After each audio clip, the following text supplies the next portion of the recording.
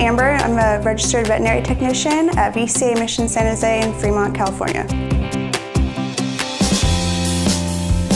When the patient walks in the door, the receptionist greet them, and then a technician or myself get a quick history of what they're here for, let the doctor know that they're here and what's going on, and then after the doctor tells us what the game plan is, then we kind of go from there, like blood work, x-rays, vaccines. The technicians perform all that.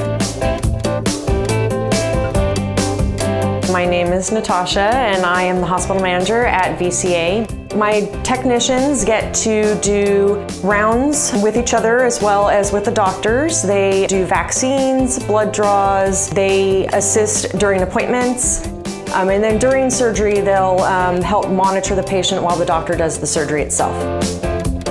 You're monitoring anesthesia, you're getting everything open for the doctor, you're helping the doctor position the pet in whatever way that they need to for the procedure, and then you're also recovering the patient and then aftercare, making sure that they're stable enough to go home and the medications are ready to go home. So from start to finish, you kind of just gotta dot your I's and cross your T's, basically.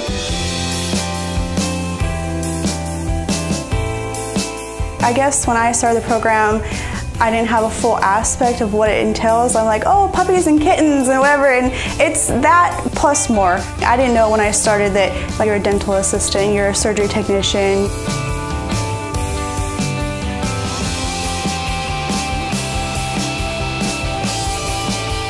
The satisfaction from the client, that's the most rewarding part, especially if their pet is sick and you've kind of been working with them the whole time. The owners thank you so much to being with their dog or their cat and kind of being through the whole process with them. It makes you feel like you're doing something at the end of the day.